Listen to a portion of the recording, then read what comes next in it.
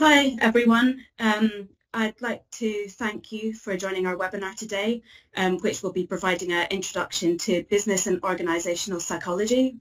I'm very happy to be joined by Dr. Cakil Agnew, the Programme Director for our new online Masters in Business and Organisational Psychology, and Associate Professor of Psychology at Heriot-Watt University, Dubai, and also Greg Fantham, Assistant Professor at Heriot-Watt University, Dubai.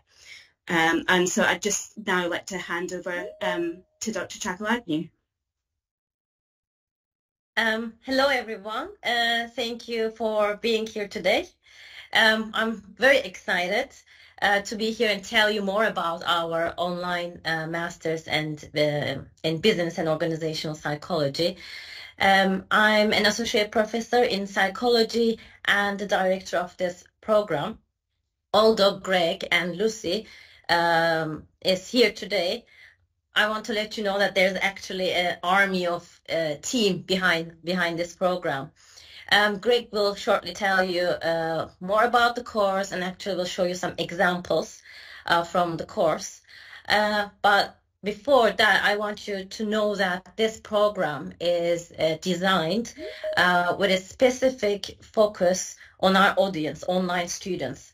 It's not just a matter of taking an on-campus program and putting it online, but it's really designed for online students around the world. First of all, it's very flexible. I'm proud to say that it's very engaging, where I believe that most of the students will want to go back often to look at what was there. And it also designed in a way that it offers you a platform to build your own community around the world with like-minded people. It's very highly interactive too, in a way that we design activities, tasks, where you'll be applying constantly all the concept theories you learn to up-to-date industry case studies. And students will have this online discussion forums with other students around the world, which again will add to the community you're building during this program. Another exciting part of this program is that we recorded videos all around the world. So while you're diving into the world of psychology of workplace, you'll actually travel the world around the developers, lecturers, while you're applying all these concepts to this case studies. I believe Greg's short talk today will give you with examples a lot better idea about the program, how it was designed, and what you should be expecting to do. I'm very excited to see that talk too. But please let us know if you have any questions after his talk. So me, Greg, and Lucy will be more than happy to answer the questions. Thank you. Greg, stage is yours. Okay, just to check everyone can see the slide. Is that correct? Can you see that there? Yeah. Okay. I can see. Good. So moving on, then let's get started. Then, according to the Association of Business Psychology, what is business and organisational psychology? Well, business psychology, I'm going to read it because it's the definition. Business psychology is the study and practice of improving working life. It combines an understanding of the science of human behaviour with experience of the world of work to attain effective and sustainable performance for both individuals and organisations. Of course, what we call working life has changed somewhat over the years, and it's hard sometimes to work out where working life ends and the rest of life begins. So we often, when we're looking at this, we'll be looking at how working life and the rest of life sort of blend in with each other, particularly the case when you're studying something like this online and part-time. Also, the science bit, the science of human behaviour, that's pretty important because, as I'll be talking about a little bit later on, one of the real justification, I suppose, for doing business psychology as opposed to just business studies is that it looks under the hood of those glossy theories and ideas that you may have come across in management courses and elsewhere. Have a look underneath the hood and find out, or the bonnet, and find out what works and what doesn't work, what's been going on, what's going on. So that's where we are. And also, just to clarify some confusion that sometimes occur, that in the United States, for example, it's called IO, or Industrial and Organisational Psychology. In the UK, it's called Occupational Psychology. And in the area we must now call mainland Europe, it tends to be called Work Psychology. So that's the question now is, why is it needed? How does it fit into the modern workplace? Well, it looks like this person has had a pretty rough day at work, but in fact what's happened is this body was found on the border of Austria and Italy a few years ago, and it turned out it had been mummified by various climatic and geological changes, so that in fact it's 5,000 years old. Something that's called Ötzi, after the place it was found. And so it dates from about 3000 BC, and he probably looked something like this in his day, based on the artifacts that were found near the body. Now, what's interesting from our point of view is that the amount of change that happened, if you take a timeline from then until pretty much near to now, is very slight. Those tools that the archaeologists found near the body and in the area were tools which we can understand and which were an extension of that person's life. They were something which was almost like an extension of their body, an extension of themselves. We understand what those things are now, even though it's 5,000 years ago. A bow and arrow, a bucket, a knife, all of those things were, and even when he was around 5,000 years ago, these were just extensions of his body and his thinking. We learn to live with those things. They're part of our lives. Now what's happened is the pace of change has been so dramatic, so enormous, that we're kind of losing touch with the instinctive relationship we might have with our tools and the organisations that go with them. And in many ways, here's our modern person, who in many ways isn't so much clothed as more a kind of nexus of all kinds of networks and connections around this person. The techno systems, that's meant to be an Apple Watch, by the way, or smartwatch. The techno systems in which we operate, in which we try to work. The cultures that we live in are changing all the time, and there's subcultures and all kinds of other cultures around that we sometimes have to find out about. Generational cultures, which can come as a bit of a surprise in the workplace as much as anything else. And the types of leadership that tend to go with that are going to have to change, and have changed a lot, have to vary to suit the situations. And because of the diversity that we have, it's not just the diversity of cultures across the cross-national organisations and companies that we talk about, but also the increasing diversity of the people working even within a country or within an organisation domestically, recognising their diversity. And as more different types of people are encompassed in the organisations, then the issue of diversity becomes that much greater. Back in the day, that guy who was found dead from 5,000 years ago, you used to have your village, and you knew everyone there, and you knew how the tools worked. Nowadays, the organisation, the society, are far more complex, and we need help to associate, to get used to those things.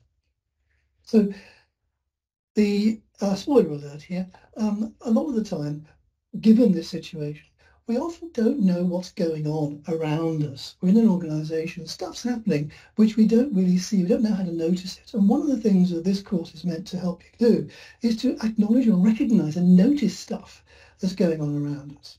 Spoiler alert here is that this is something we're trying to get across at the beginning of the organisational culture course, the idea that we don't know a lot of the time what's actually happening, and we need some help to be able to identify what's going on. This is me, and it's also Cakil, who are, and some fish.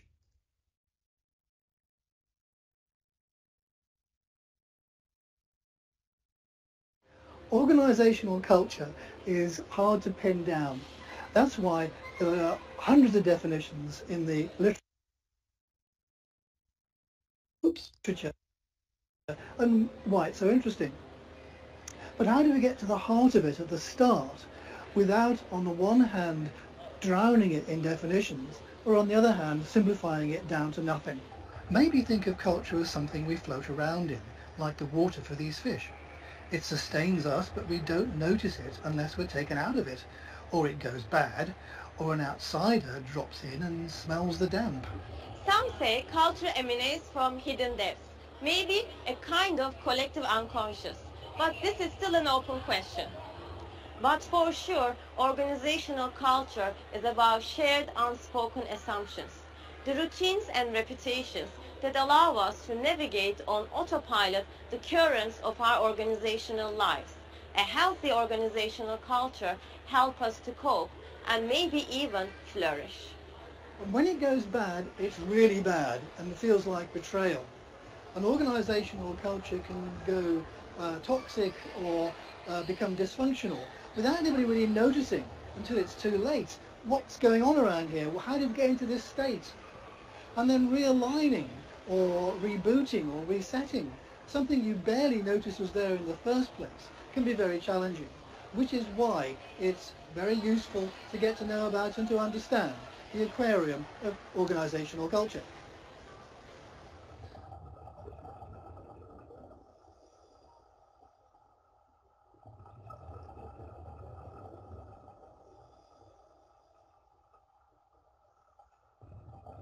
So I wonder if any of that seems familiar, any of those situations that are described there may seem familiar to you.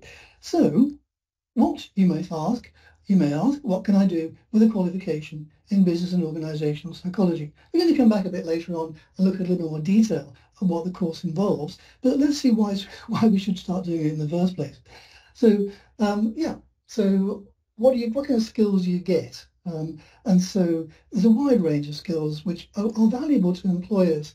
And it's important to point out that, again, this idea of the advantage you have from doing psychological research-based approach, psychological theories and research methods being used in the workplace, that what you're doing is you're looking under the hood of the glossy appearance of the theory and things that you might use in a business course. You're looking inside and finding out what works and why doesn't it work. And that's one of the main features of a psychology master's as opposed to any other kind. It's a critical approach to the material that we're looking at. So that leads us to the possibility of designing and conducting and analysing research studies. And by that, when we say doing research studies and implementing interventions, it doesn't mean you are doing something that's going to get a Nobel Prize. You're not meant to be doing something which is going to be put into a journal, necessarily a journal article in academic world, but it could just be finding out what's going on, ways to find out what's happening around us. Has what we said we've done, has it worked? Are women actually getting offered the jobs? Let's go and ask. Let's find out what's going on. That's the kind of thing which we're talking about when we're talking about genuinely applying practical research in your workplace. It doesn't have to be high-flown stuff, although you will be doing some of that as well. So using data analysis and relevant software tools is something that you'll be quite comfortable with by the time you finish the course.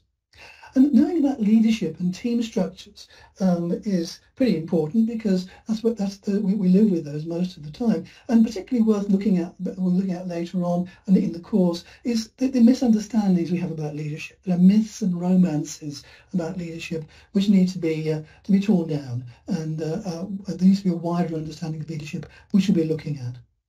And so areas like selection, training, performance and management, talent management, these are all bread and butter stuff really when we're applying psychology within in human relations. Okay, so what can we get and how relevant are they to the wider world?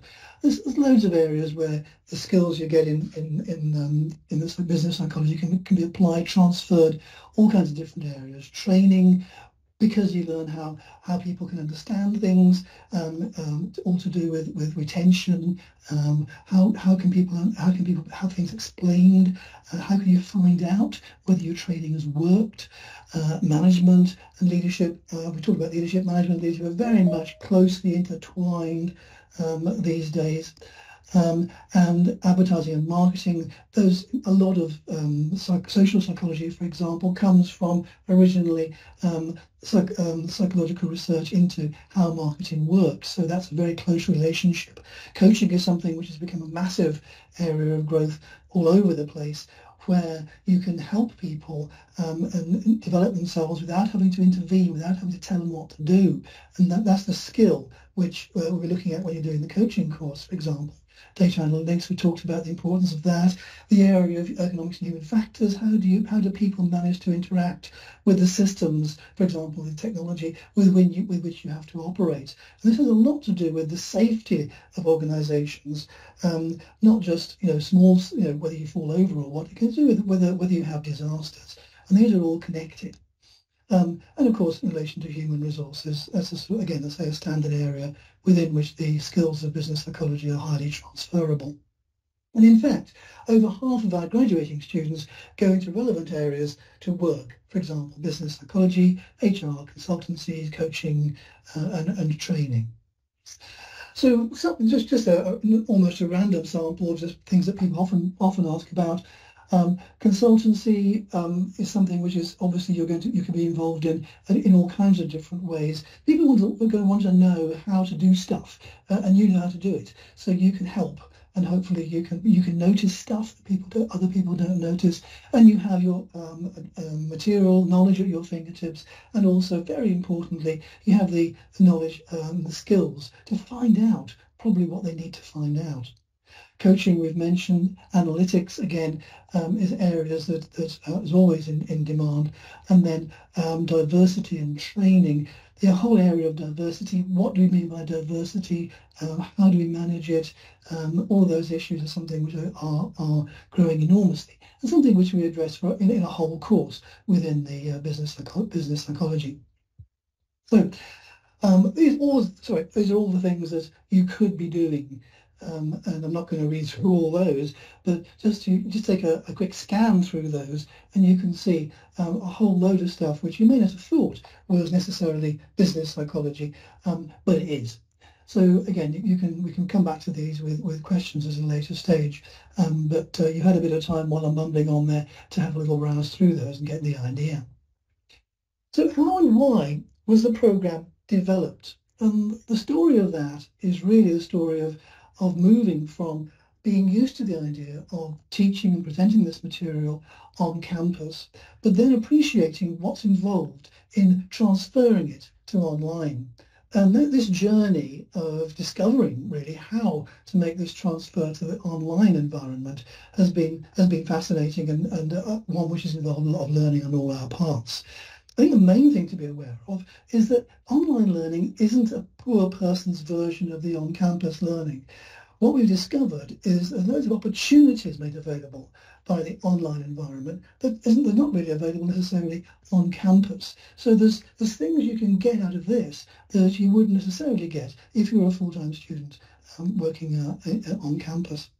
I mean, let's have a look at this. So on the left-hand side there, you can see that people would, if you're on campus, you have that nice bit of space that's all your own, my space, and no one's going to get into it.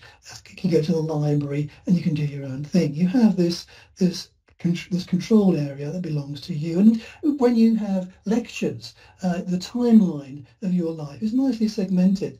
You've got your own section of the day's time which is yours, that's mine, and it belongs to me. So you're in that lecture, and unless you've got your phone on or something, which is not a good idea, you are going to be focusing on what's there. That's something which you can't necessarily do when you're working online, when you're doing other things, you're part-time, you've got other things to do. That space over there that normally would have been yours is having constant invasions of one sort or another, incursions from, it could be fellow workers, it could be from need to change the nappies, not of fellow workers, but of small children, and other kinds of incursions that are going on as you're working in the home, or as your time is being broken down. And so this space tends to be somewhat broken up, kind of somewhat fragmented. Similarly, your time could well be fragmented bits are being taken out of it, interruptions all over the place of one sort or another, to the extent that it doesn't really feel like it's your time anymore.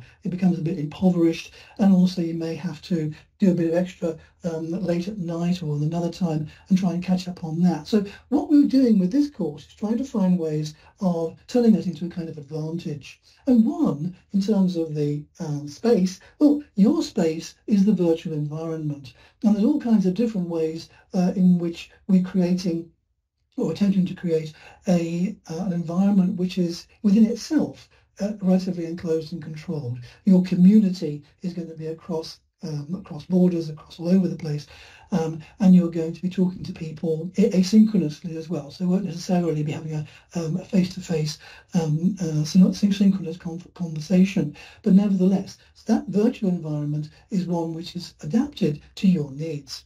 Similarly, in terms of time, the thing that we often encounter is this, and I've been involved in this myself, I've been there doing some part-time courses online. How do you do something for a while, then you have an interruption, something else happens, and then you're going to start all over again to come back to it. So one of the things that we've tried to emphasize is creating momentum. So when we establish the idea at the beginning of a course or of an idea, then it should be something which can be carried over. You can just pick it up again after the other one. So establish something which gains your interest, gets you involved. Hooks, things which you can come back to, an idea presented concisely and simply so that you can reference back to it easily without having to start all over again.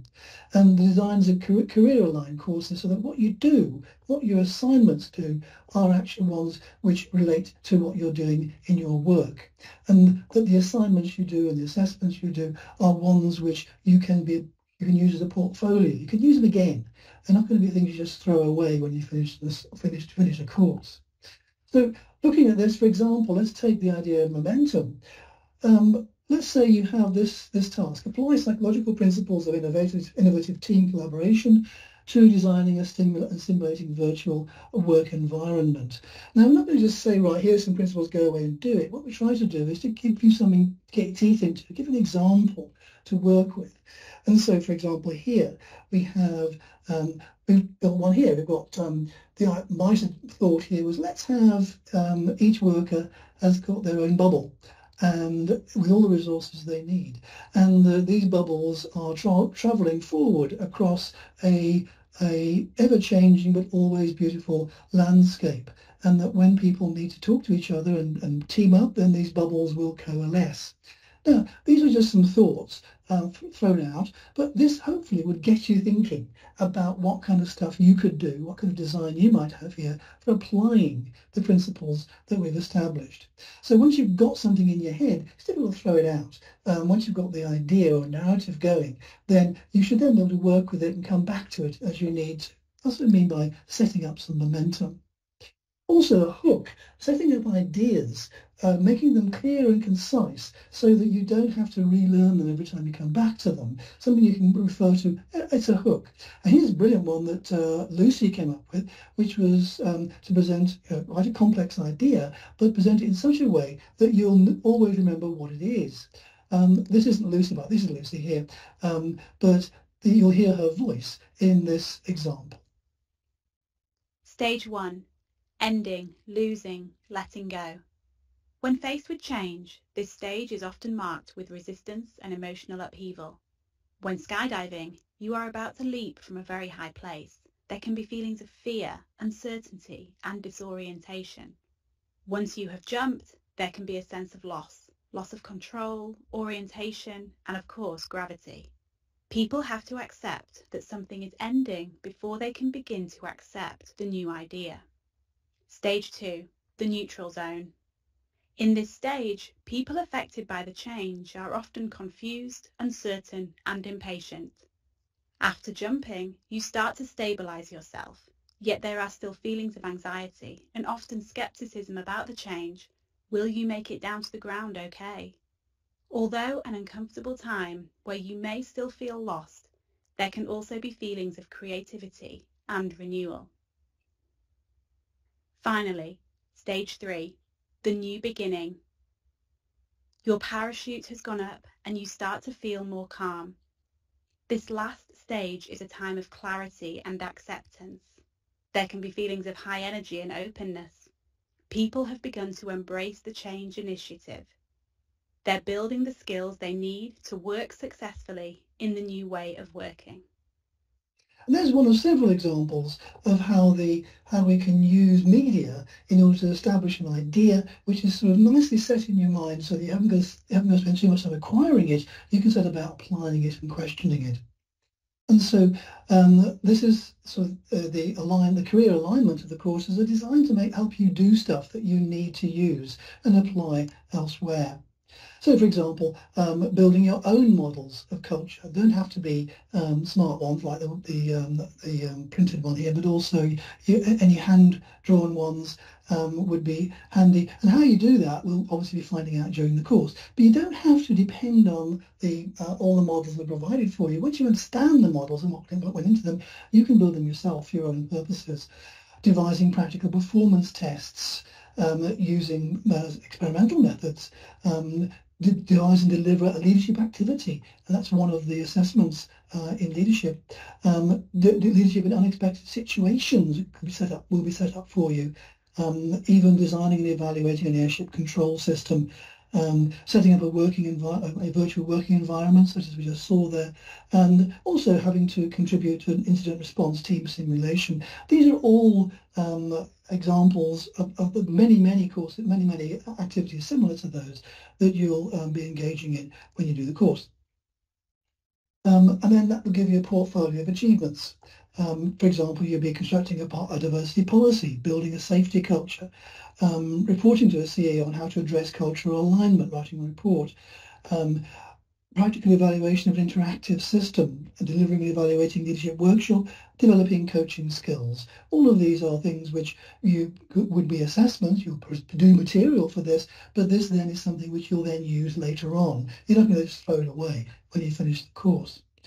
And to help you with these evidence-based solutions, don't be scared by the journal articles that you're often pointed to. We're not going to say, right, go and read these articles.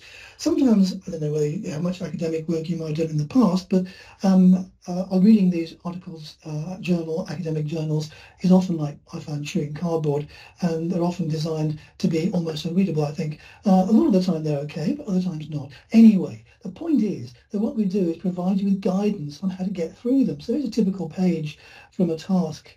For example, you'll be asked to skim read rather than to read in detail initially, and then we lead you to specific sections and tell you what bits to look for and what to find, which tables to go for, what to leave out, how you can organise your notes on this. So we don't just say go and read this massive article and write some notes on it. You get very specific guidance on how to do it, and then you will get when you've completed this, you then get feedback. Comparing where one of us will have put down some suggestions about what you could do there, and then you can compare them and you get some thoughts on that. So you're not on your own. You're getting feedback and help all the way through. So to sum up, these are the things that you'll be looking at. You're going to have, there's workplace culture, there's leadership, talent management. We're looking at diversity, organizational change, research analytics, workplace coaching, workplace design. These are all the things, the sort of main course areas that we'll be focusing on. And what you've seen today, some of the examples you've seen today, come from most of those. Bits of them from each of those are brought into play. Okay, that finishes pretty much what I have to say. And now we hand over any questions. I think I'm handing over to Rebecca here to deal with that. Yeah, thank you so much, Greg. I think that was a great introduction to the field of business and organisational psychology, and to the whole concept and ethos of the programme as well.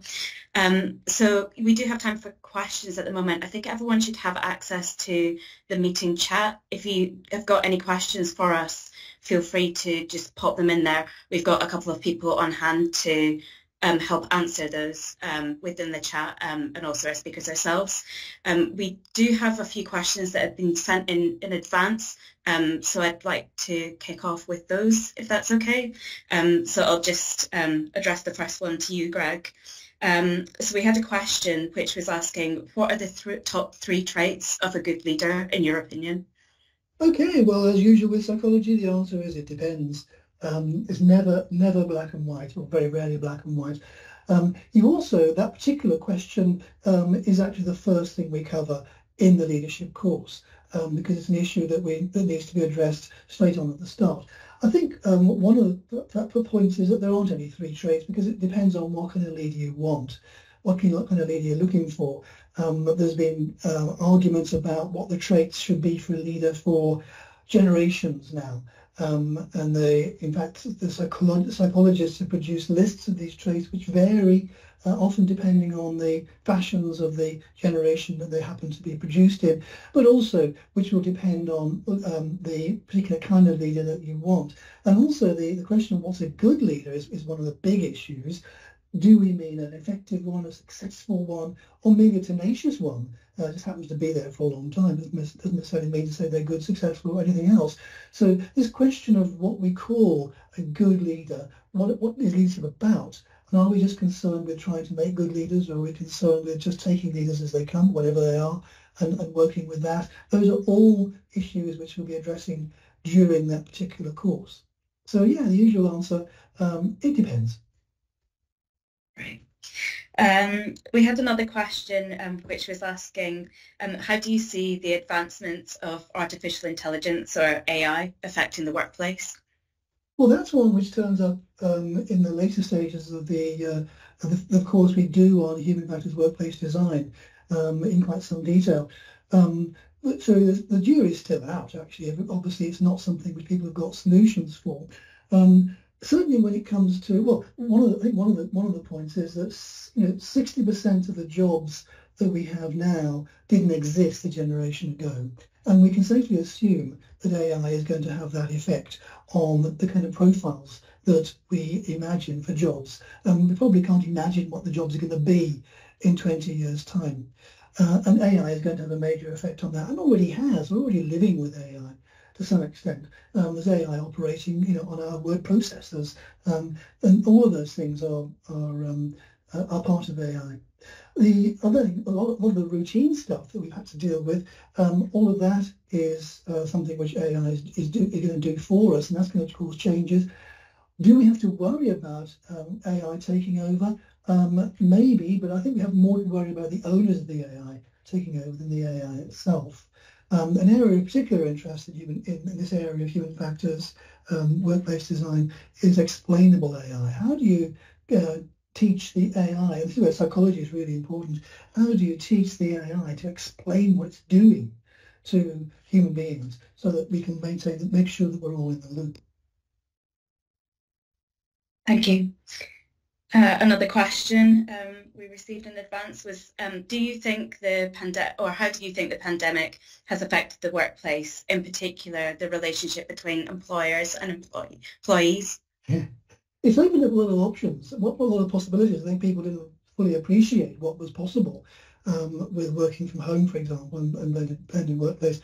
And that's something which has exploded because of the pandemic. And what's happened is employers are kind of awestruck by the fact that they've coped during the pandemic, and people are able to work from home and have virtual environments and so on, and they then want to introduce it full time. But the difference between coping and producing something that's sustainable, and that kind of conflict where employers may be wanting people to do stuff which they'd scrambled to do during the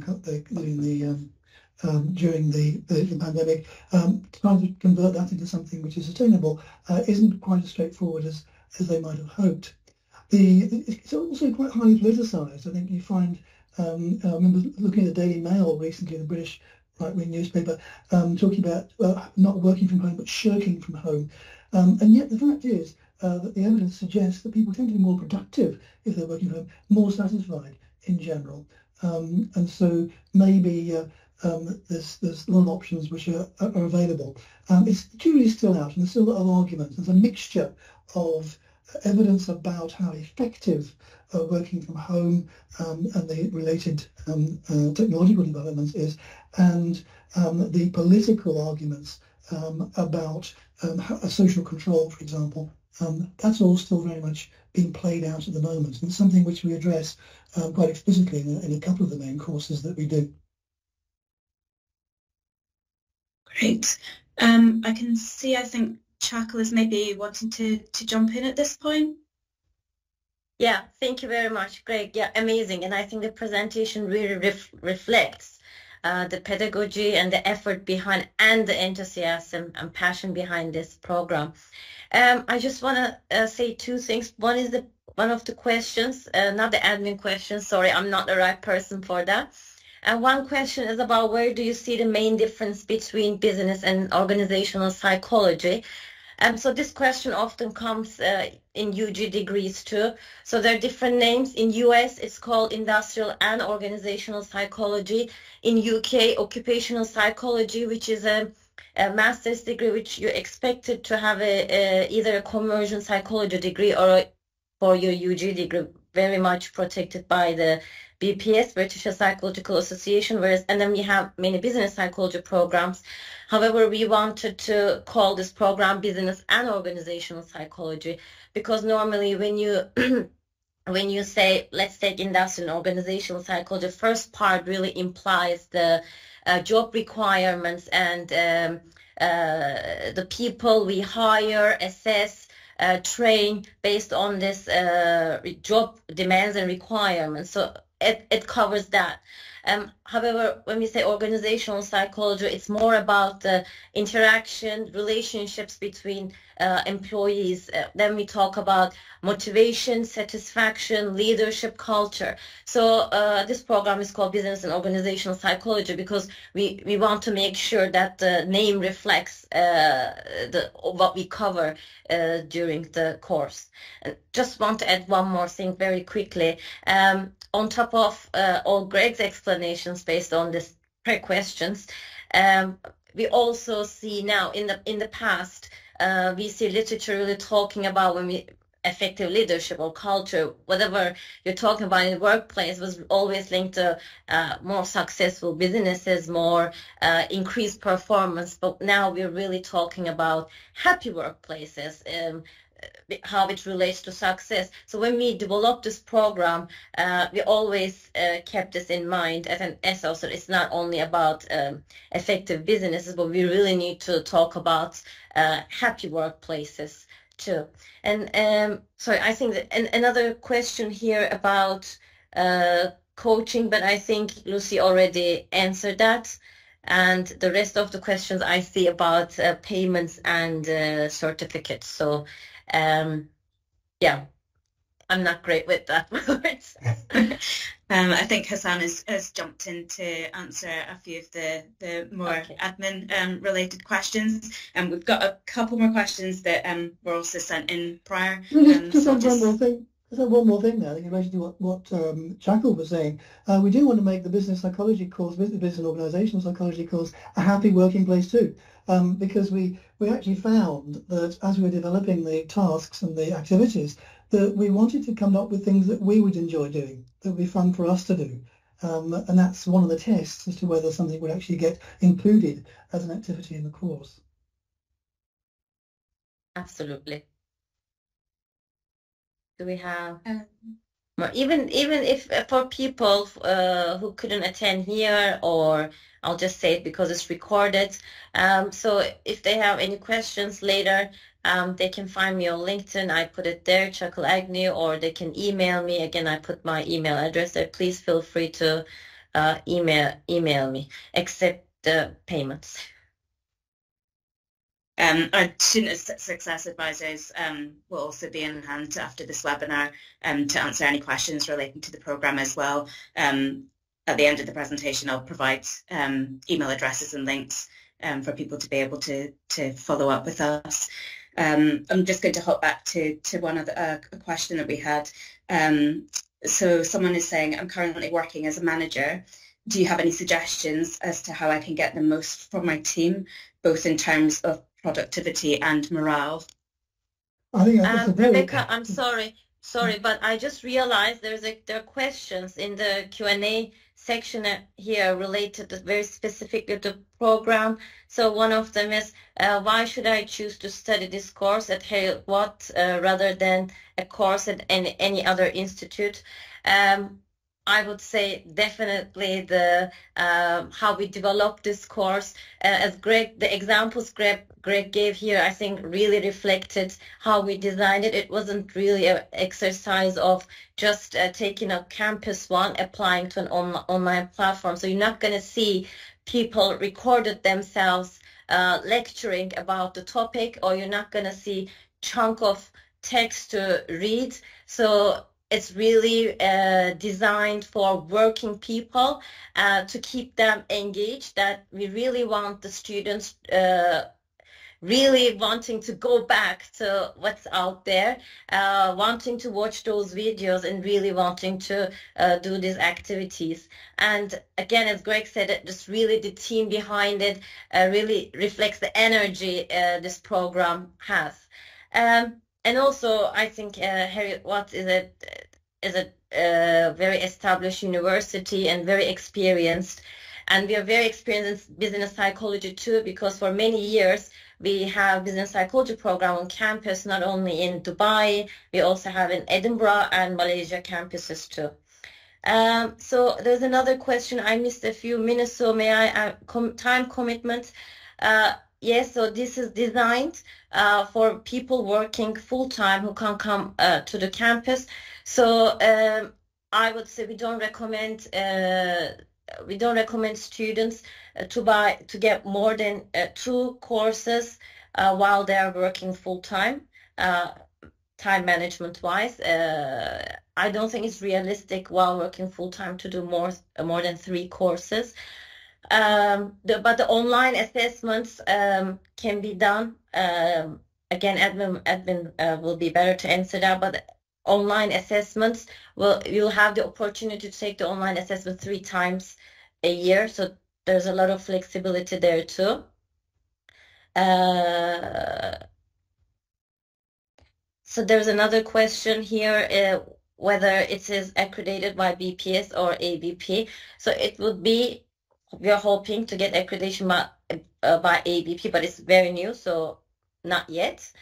Anything else? I'd like to do the MSc over 2 years. What units should I get it for? Okay, so when you register, we recommend to students start with 2 courses, which is organizational culture and leadership.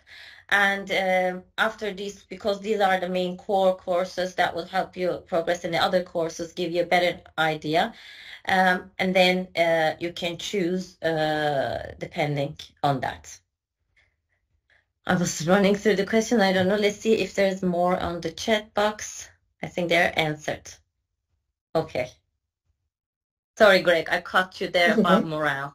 No problem. Yeah, the morale thing. So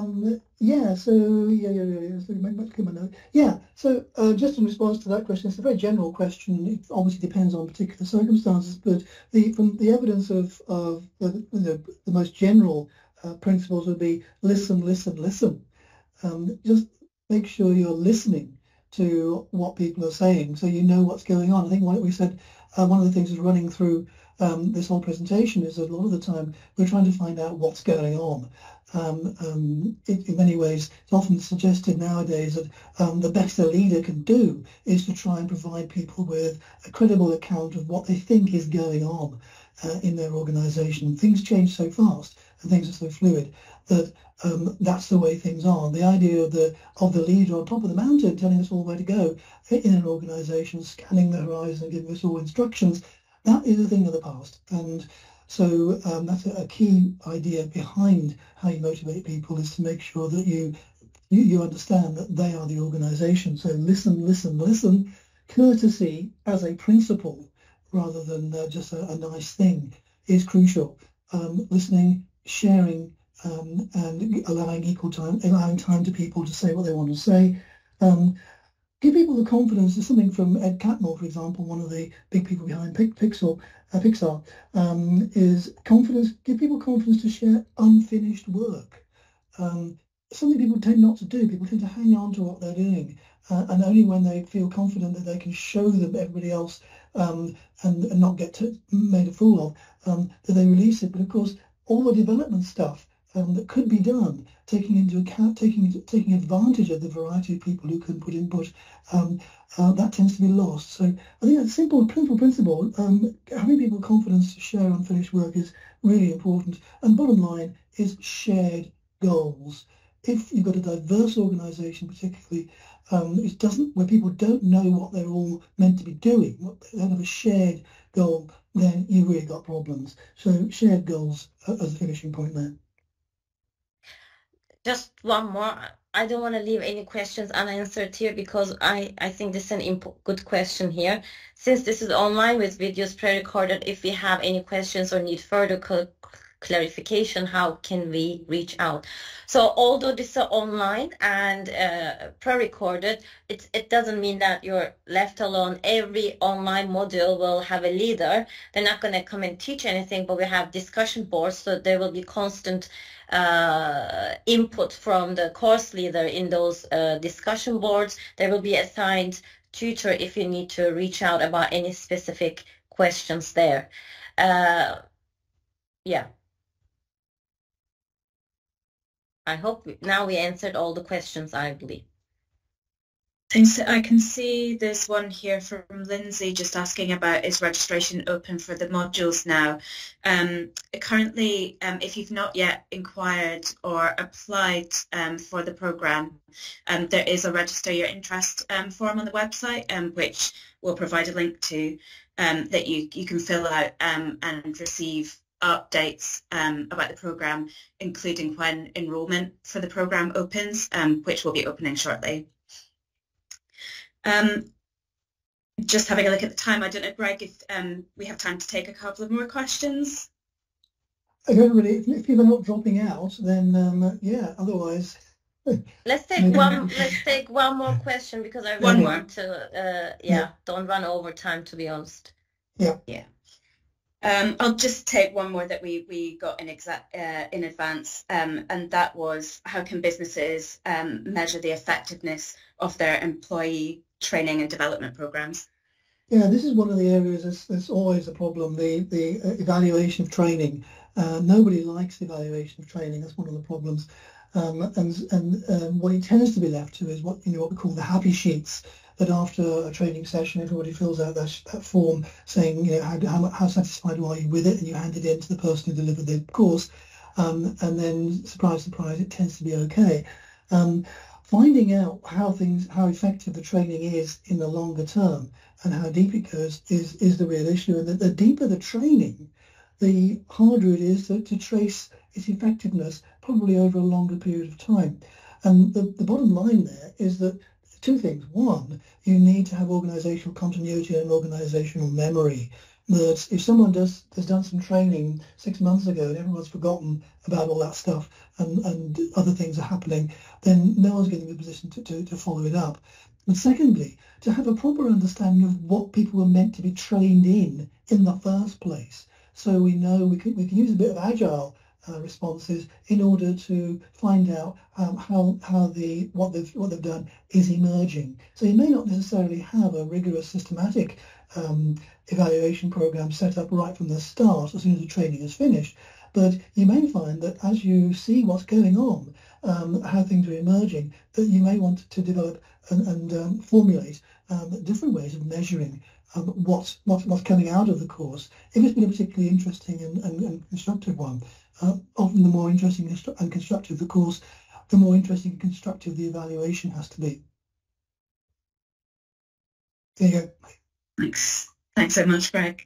And if you could go to the final slide, that would be... Oh yes, brilliant. sorry, yep, I'll click you on there. Yeah, so just to close, I'd like to mention, as I said before, that if you haven't already applied or inquired about the programme, you can fill out the register your interest form, which you'll find on our website by following the URL on the screen. If you've got any specific questions about the programme, you're more than welcome to email us directly. You can email our student success team via the email address shown on the screen, and one of our advisors will be in touch shortly. Also, if you'd like to catch up on this webinar, we'll be sending out the recording and the slides in due course, and we'll update you about this via email. And so with that, I'd like to thank both Greg and Cakil again for providing a fantastic insight into business and organisational psychology, and for everyone for joining us here today. Just want to wish you a great rest of your day or evening, wherever you are in the world. And thanks again for joining us. Thanks for coming. Thank you. Bye, everyone.